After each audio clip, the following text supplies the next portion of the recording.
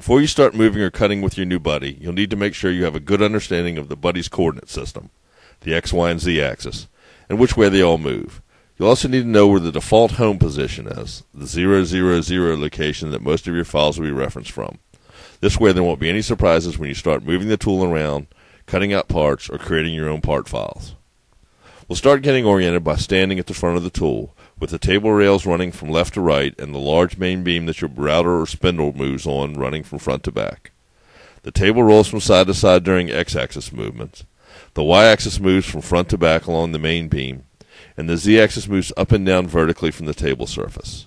Let's take a closer look at these movements one by one.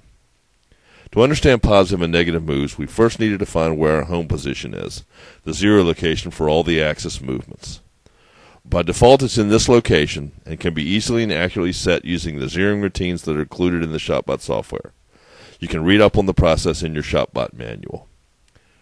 Viewed from the home position, a positive X-axis move would make a cut from left to right in your material by moving the rolling table from right to left.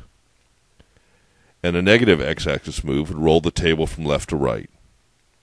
For a positive Y-axis move, the YZ car will roll along the main beam from front to back, and a negative Y move from back to front.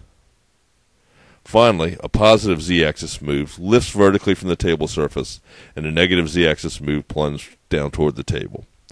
Once you're familiar with these basic movements and how your Buddy is laid out, you're ready to move it around and get to work.